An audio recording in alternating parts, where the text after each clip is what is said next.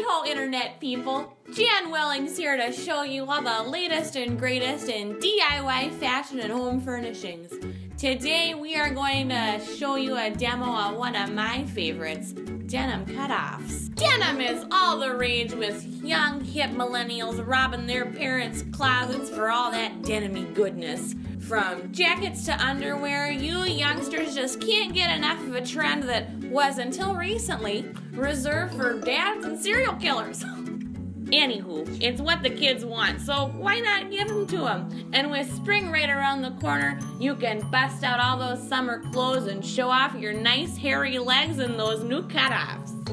Cutoffs are an easy way to take your old clothes and repurpose them to look terrible for people that actually need them. All you need is a pair of jeans, just like this, and a nice sturdy pair of scissors. Unfortunately, I don't have a pair of scissors, as they're currently being used as Exhibit C in order to incriminate me of killing my husband. Fortunately, if you don't have any scissors, most kitchen knives or an X-Acto blade should do the trick. Now that we have our materials, it's time to get to work. First, what you want to do is measure off where you want to cut your pants off. I recommend putting them on and marking where you want to cut them with a felt tip marker or a pen.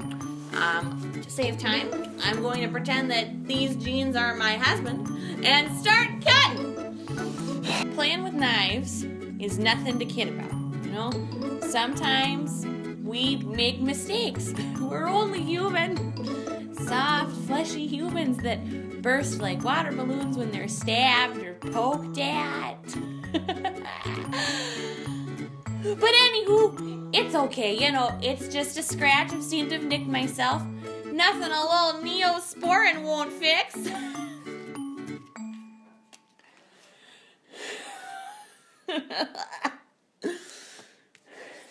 Now it's time to get back to cutting.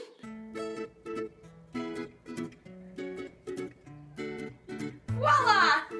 Now you've got your own pair of trendy cutoffs that you can wear on that beautiful spring stroll through the park.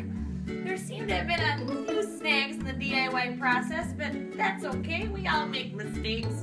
As long as you remember that you are a beautiful, newly single human being, you can conquer anything the world throws at you, including this DIY project.